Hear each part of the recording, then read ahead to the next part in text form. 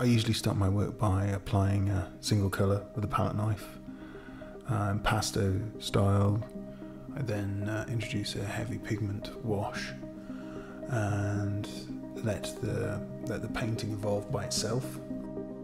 Allow the work to dry before painting out some of those features, but essentially the fingerprint of the work is there after that.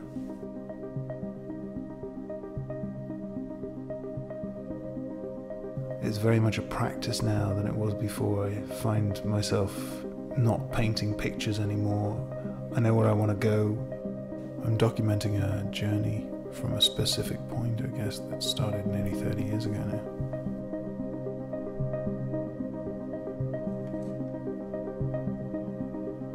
Working in threes and triptychs allows me to get a rhythm, a context, a way to make sense of the marks that are being made.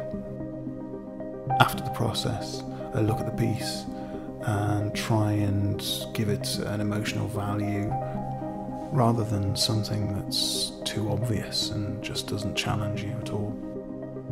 Only through experimentation, by unlearning certain techniques and polishing others, will I be able to push my work into a place where hopefully I'd never expected it to have gone, and find something new along the way.